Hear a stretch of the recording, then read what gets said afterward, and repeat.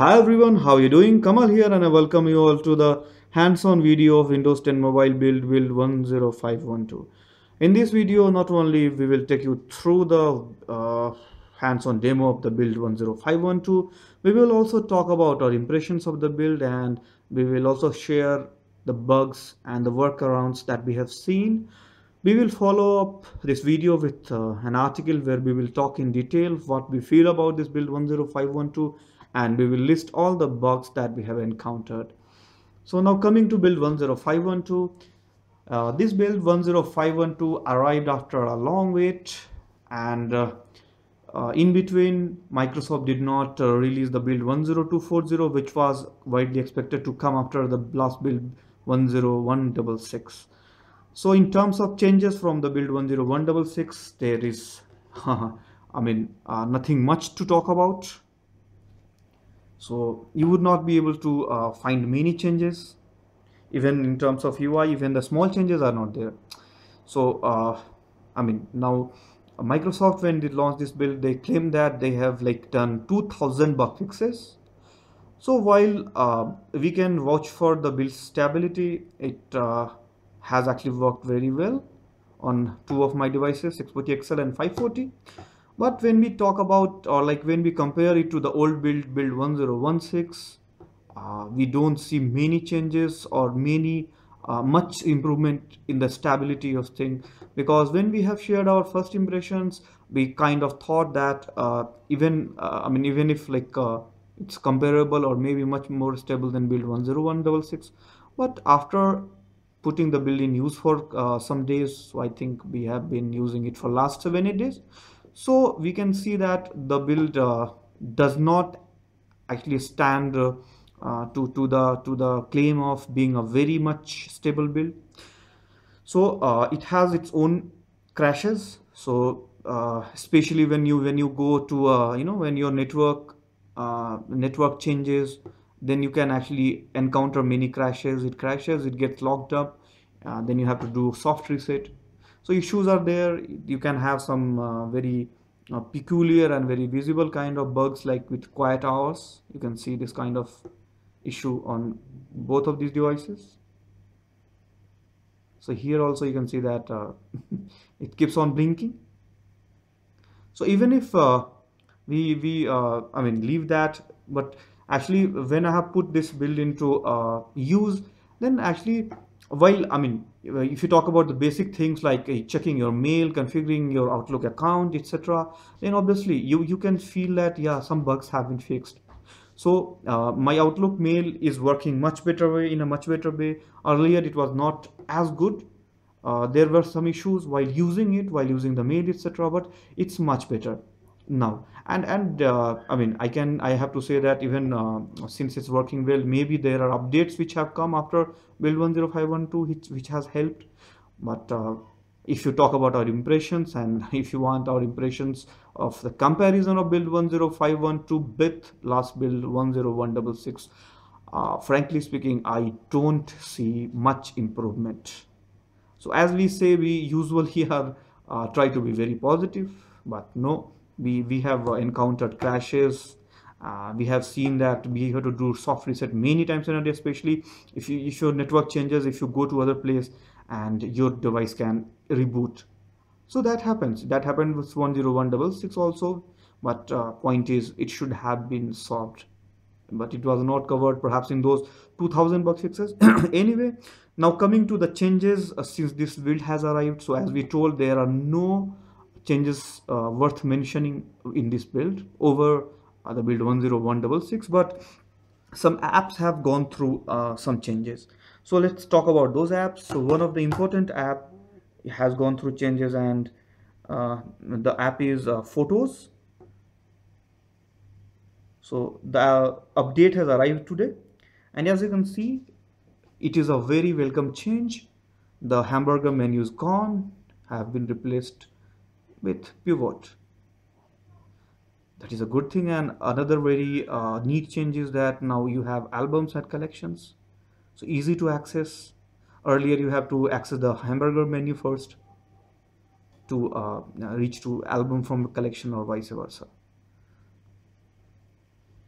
So it's very good, and it's obviously more convenient. Many may have liked this because now you can actually access everything from here bottom.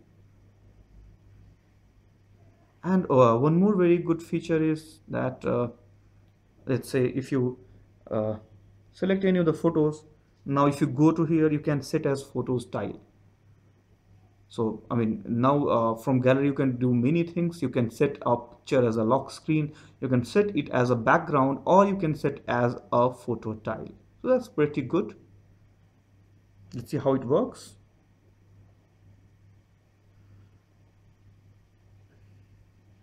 And you can see that now the photo style have changed.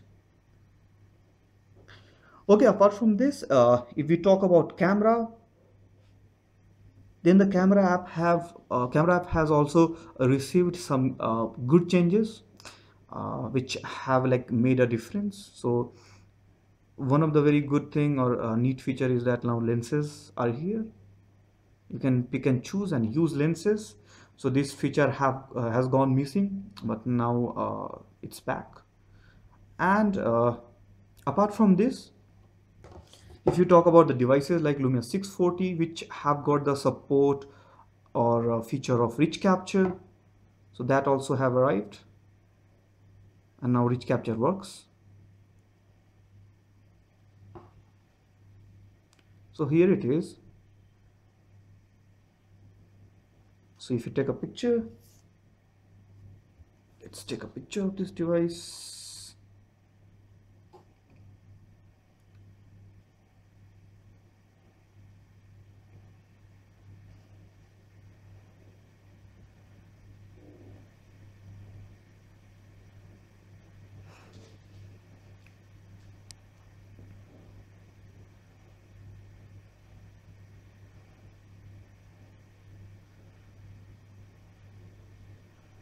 So as you can see, now the gallery allows you to use the rich capture modes, so dynamic flash. So this is one very neat feature which has arrived, which has come back on the camera app.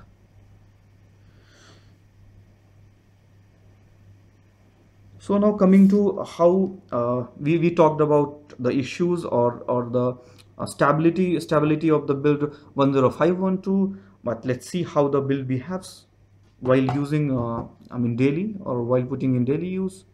So it is usually fast, things are improving.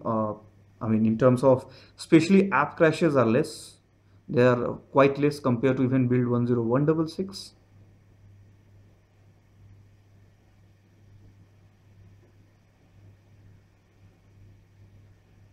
The animations are now they're not much change from 10166, but still they look good.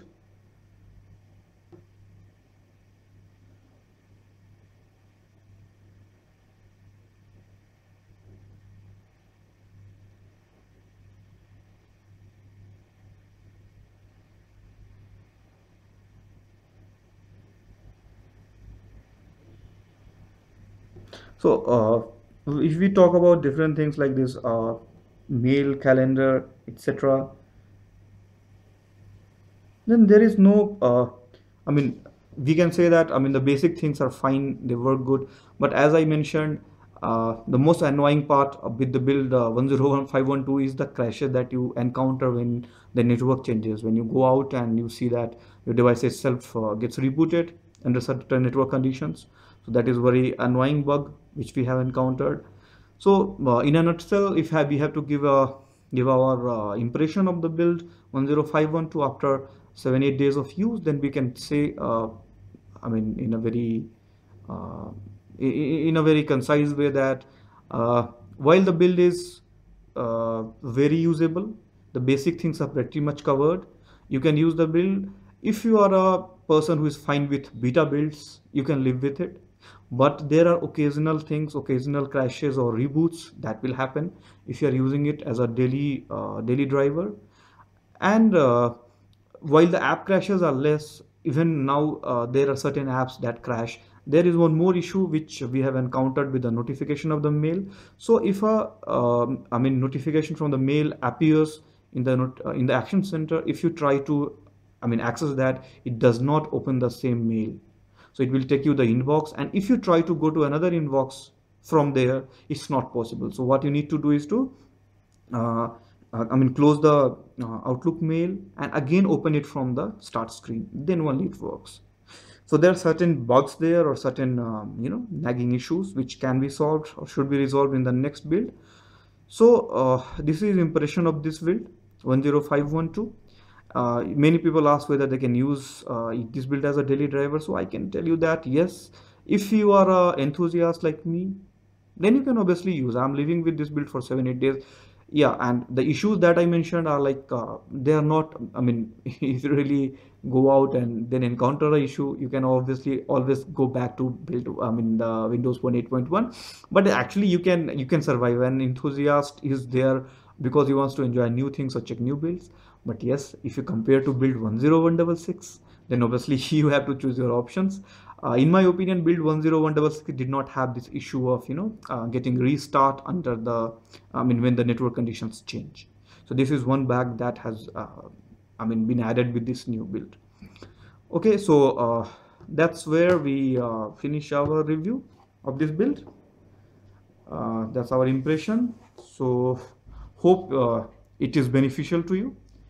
And for more videos like this, keep watching and stay tuned to Nokia Power User. Thanks.